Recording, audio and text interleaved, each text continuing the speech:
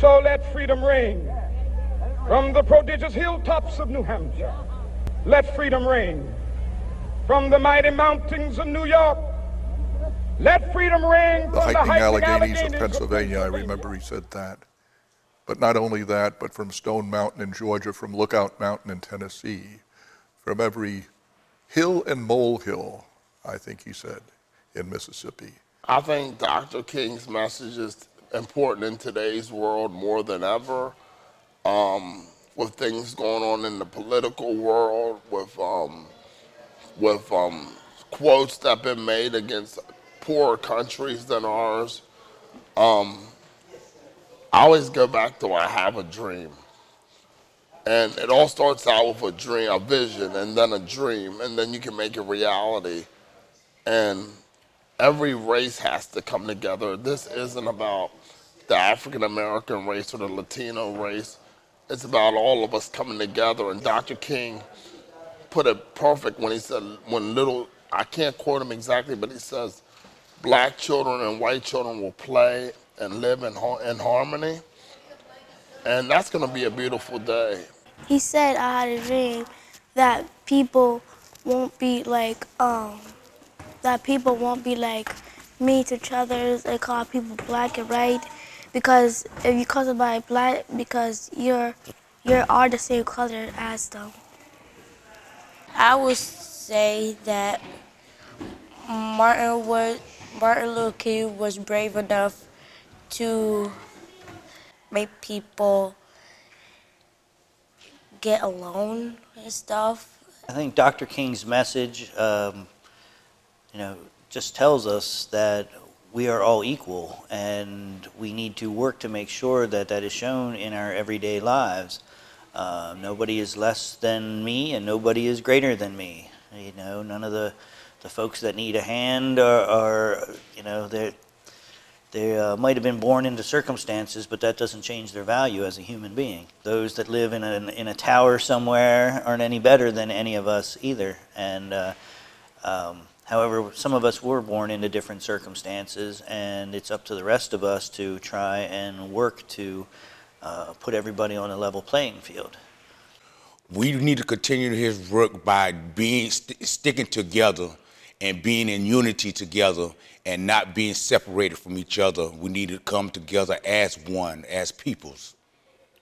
Martin Luther King is forever going to be remembered because he made such a positive difference in society, and he was willing to give up his life for what he believed in. I think we can continue it by all getting together and meeting with different people from all different backgrounds and hear the different opinions about problems in today's society, and we can all work together to make a positive difference, just as Dr. Martin Luther King did. I don't know. People get shot at, stabbed out here. You need to talk to them, talk to little kids, young kids, about don't fight it in York. People be nice to each other, people not doing bad stuff, and people, it don't matter what skin color you like wearing and stuff. So, and he wanted to see if you get along, and if you don't start fighting or have no drama. That's where he wanted to see you from York, Pennsylvania. I think a lot of people have sanitized Dr. King's message and said that he is all about peace and love, but Dr. King was about peace and love and agitating to make sure that that peace and love was being practiced for everyone. And what the marginalized community is, what the people being attacked, that changes over time and with whatever's going on in the world. But there are still so many groups of people that are excluded from the American dream.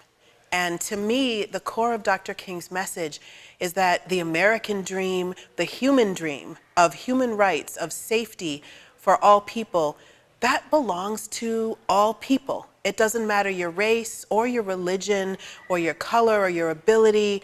We need to have poverty eliminated. We need to have racism eliminated, and we need to have a military government that stops people from being able to have freedom of expression eliminated.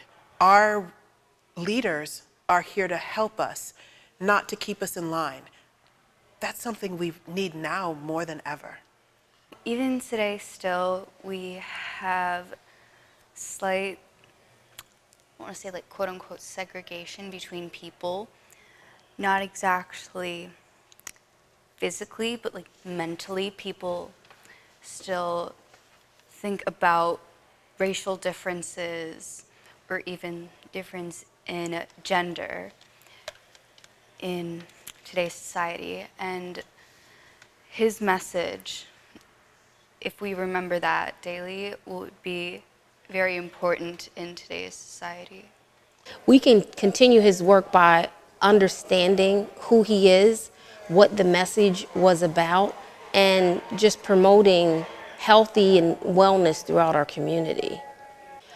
I would like to see unity in light of this new Congress. There seems to have been some division, but I believe that each and every one of us has to take a stand for ourselves. You know, I can't think like the masses. I need to think independently and remember Dr. Martin Luther King and what he said and what he did. You know, a cold heart can be changed, you know, with love. They should get out, enjoy themselves, help other people like he did. I mean, you can't sit at home all the time just laying back and like, oh, there ain't nothing else to do in this world. But there's plenty to do. And people just realize what's out there. We can continue his work today by letting people know about the differences in people and celebrating those differences instead of discriminating against people. His message is important because we need to learn or know about our past before we can move on into our future, because things do repeat itself. History can repeat itself, but he was such a strong leader in our community and for the African Americans and for all people, actually, just for unity and getting together and spreading that positive message without violence. We have to keep teaching our children about all people having the Spirit of God in them. And we have to keep speaking up. It's so easy to want to stand back and stand down and say, well, we all need to get along, and so that means to be passive. It doesn't. It means speaking up against injustice. It means being willing to fight for what you believe is right, even if you have to stand up against your own government or your own police force or your own community or your own friends and neighbors and people. You know in your heart what's right, and caring for others is what that is. And that's not always going to be an easy path. But if love guides you, love will lead you to take some pretty strong actions in protection of people that are being hurt. Trying to put race or gender more to the back of our minds and putting different things forward, like just putting what they're like or what they're interested in, anything other than what we see on the outside. Be more welcoming to our neighbors in the city and just try and learn where they're coming from. Try and get to know them better and don't just judge them by what we see. I will tell you, as the new mayor, we are going to redo something that happened back in 1970. In 1970, right after Dr. King was murdered, there was some violence here in the city, and but out of that came something called the Yorkshireette. And during the Yorkshireette, people, African Americans, young people, older white businessmen, you know, people, they all got in a room together, and for the first time that I know of, everybody was talking across the table to each other, you know, actually working together. And there was some honest evaluation of where we were at the time, and people got together and made plans on how to make it better. Out of that came things like Family First Health and the York Housing Council. So what we are going to do coming up this summer is we're going to have a follow-up 48 years later. We're going to look back and see what we said as a community that we were going to do to improve conditions for everyone in this city. We're going to evaluate what we've accomplished, see what we said we were going to do and haven't yet accomplished, and then we're going to also see what more we have to do now. So that is how I see continuing the work, really on the ground in an organized fashion, saying what haven't we done yet and how are we going to do it. Well, the changes that I would really like to see in York will be that we need to have more freedom, we need to have more jobs, we need to have more people, all homeless, all people off the streets, and live in unity and have people to help each other out here as the homeless people's out here struggling. And I think his word would be that we need to come together as one in a unity to help the homeless and to help each other. As I said, all working together. And also, we need to take action steps instead of just not only talking about it, but to make steps towards it. There's vast inequality still here in York. The difference in education between rich and poor, the difference in safe housing between rich and poor, or even middle class and poor, is so profound and so visible in York. The difference in resources between city and county. We need equity in those resources, and we can talk to our politicians, we can volunteer in our schools, we can try to talk to our city council and have laws and regulations change, we can work through churches or other nonprofits. York has a record number of nonprofits and community-based organizations. We can make sure that resources get to those who need them efficiently.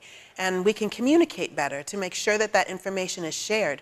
Just letting people know what the resources are that are out there is a huge thing. There's so much help here. There's so many great programs. There's so many opportunities for kids, and people just don't know about them. Not everything can be shared on the internet or on Facebook. We need to actually go face to face, have conversations and relationships with people, and tell them this is where you can get help so that you can have a better shot at equality and happiness. And one day I hope we get there, but the world is ruled by old people, but the consequences are put on the young. When the saying out of Baltimore, when Black lives matter, all lives matter. Homeless people, we're all equal. And on a daily basis, I have to pray that I stop judging everyone around me and look at me in the mirror to see if I'm doing everything I can do to help Dr. King's dream come true. And I hope it really does come true. And with the help of God, anything's possible. And right now, this country's having tough times with the political leaders, and we just have to all come together, and it starts with prayer. And as soon as when they start taking God out of schools and out of everyday life, praying before you eat dinner and just being thankful for the things you have, we just need to show more love in this world. More love and more understanding, and we shouldn't judge a book until the whole book is read. We just have to love one another. That was his speech. We need to be loving. We can't be in a hateful society. Kids grow up in school, and it always seems in school that there's one or two persons that is the outcast. Maybe it's the fat kid, maybe it's the spindly kid, maybe it's the kid who's gay. And often it's the black kid or the Oriental kid. And kids are cruel, and they can do that, but they learn that from their parents. It has to start, it has to change really from the children. We have to teach our children the right way to deal with other people who are not like us. But we are so much more alike than we're different. So even though we face the difficulties of today and tomorrow, I still have a dream. It is a dream deeply rooted in the American dream. I have a dream that one day this nation will rise up and live out the true meaning of its creed. We hold these truths to be self-evident, that all men are created equal.